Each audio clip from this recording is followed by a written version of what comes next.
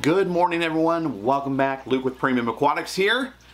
Thank you for joining. Hope you guys have a great week and had a wonderful Halloween. Today, we are going to just follow up real quick from the last video on the pH. I mean, if you haven't checked out that video, go back, check it out. We got the pinpoint pH monitor on the system, gauging our pH. We got the CO2 scrubber that I removed off the skimmer to test to see where my pH went, and that's what we're going to look at today. So let's get to it. Let's check it out.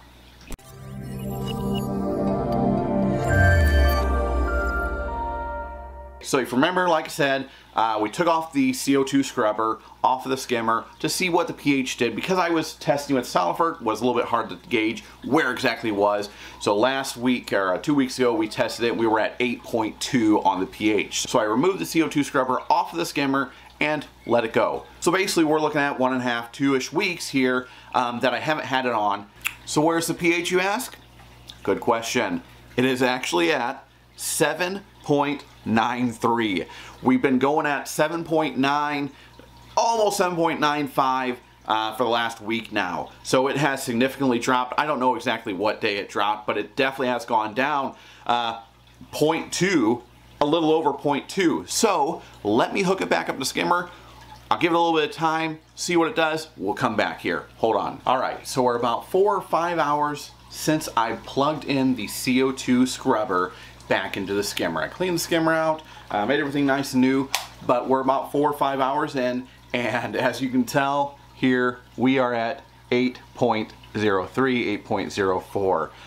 So we can obviously see we're getting an increase. This was there even earlier before this started happening, but it's definitely going up, and we know this is going to be climbing up because if you remember from the last video, we were getting, I think, 8.17, 8.18, somewhere in that range, and it hit 8.2 throughout the week. So after I pulled and disconnected it, we definitely dropped, like showed earlier, 7.93, somewhere in that range. So it's definitely doing work. We know the CO2 scrubber is doing what it's supposed to. It's raising the pH, keeping it stable. As the day goes on and the weekend goes on, this is going to keep going up, probably to settle in at 8.2 again, and it's going to stay there until the media starts exhausting completely, and then we'll have to change it out. But a great way to keep your pH up and stable without having to go to additives and that sort of thing. So I would highly recommend it. Go check it out. I'll put a link in the description as well for the pinpoint monitor. Obviously you can use any pH monitor, but this one is doing very well for me just to keep tabs on it. I'll give a link to the CO2 scrubber as well for you, different models, so you can figure out what is best suited for your system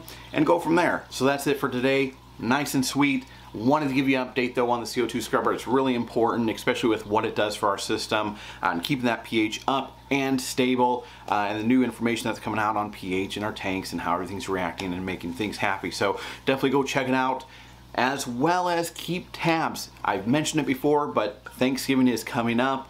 That means Black Friday, Cyber Monday, tons of sales. We're doing giveaways. Make sure to sign up for the Premium Aquatics newsletter. It's on the front page of our website, down at the bottom. Just enter your email, hit subscribe, I think it says, and you'll get our newsletters. And you can't argue that. You'll be notified of sales, new products that are coming out, things that are going on, giveaways, all the good stuff. So make sure to go sign up for that.